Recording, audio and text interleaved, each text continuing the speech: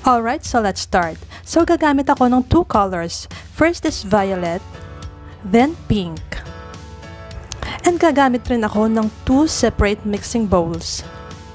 And of course, disposable gloves. Highly staining po ito, so kailangan nating mag-gloves. Of course, hair clips. Dalawang hairbrush. This one is optional, ear cover. And petroleum jelly to protect our skin.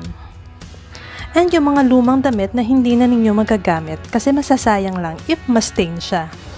So first step, section your hair into 4. So kumuha ako ng bowl. First bowl is yung color violet, yun lang ang aking ilalagay. And mag-a-apply ako ng petroleum jelly to avoid any skin staining.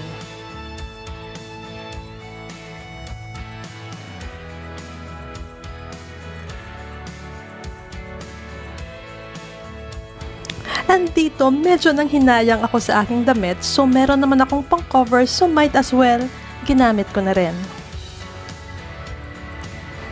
Like what I've said, highly staining po ang celluwax na to, so gloves is a must. And by the way, disposable gloves nga pala ang ginamit ko dito. And sa amoy nga pala guys, wala siyang any unpleasant smell. Mabango siya, amoy bubblegum. I usually start at the back and working my way up. Again guys, isang color lang ang ginamit ko dito, violet.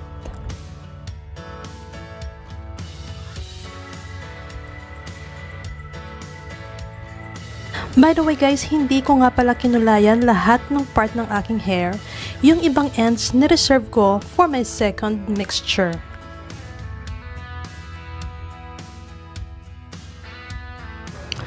And for my second color, pinaghalo ko ang pink and violet. At ang ratio nito is 1 part violet and 3 parts pink.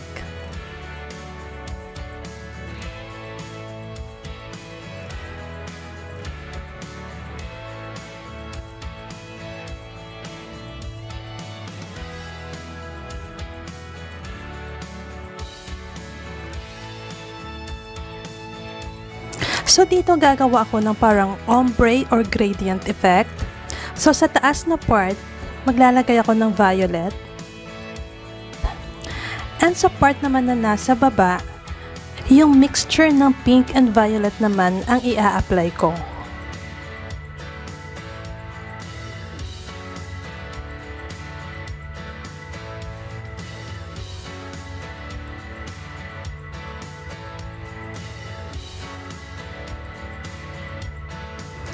And napansin ko nga pala guys, medyo magaspang ng konti sa hair kapag purong violet lang ang ginamit ko. Compare doon sa pink and violet mixture na smooth lang siya pag in-apply sa hair and pwede mo pa siyang suklayin after.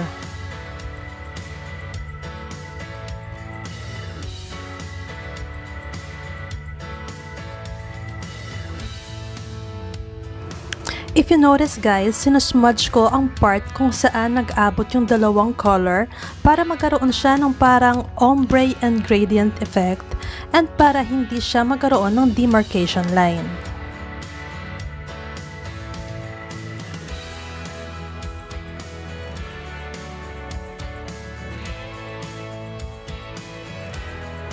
Now it's time to cover our hair. Kung meron kang steamer, steam mo siya for 30 minutes. Kung wala naman, pwede kang gumamit ng shower cap or katulad ko, gumamit ako ng disposable plastic. Then I'll just leave it on for 1 hour. And rinse off your hair at gumamit ka ng hair treatment.